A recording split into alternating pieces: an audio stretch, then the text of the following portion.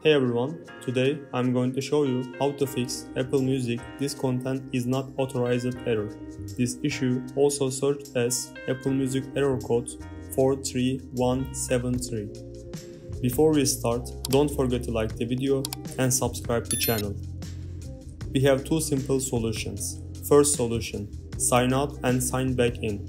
Open the Settings app on your iPhone. Tap your name at the top. This is your Apple ID. Scroll down and tap Media and Purchases.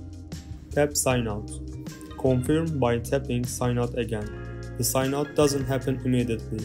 Wait about 10 seconds. Tap Media and Purchases again.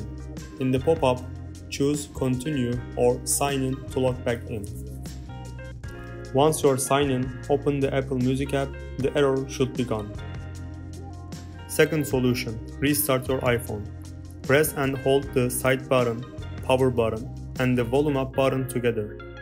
You'll see the slide to power off slider. Slide it to the right to turn off your iPhone. After it powers off, press and hold the side button again until the Apple logo appears to restart. When it's back on, open the Apple Music and check if the issue is resolved. That's it for this video. I hope these two solutions helped you fix the problem. If they did, please like the video and subscribe to the channel. See you in the next video. Take care.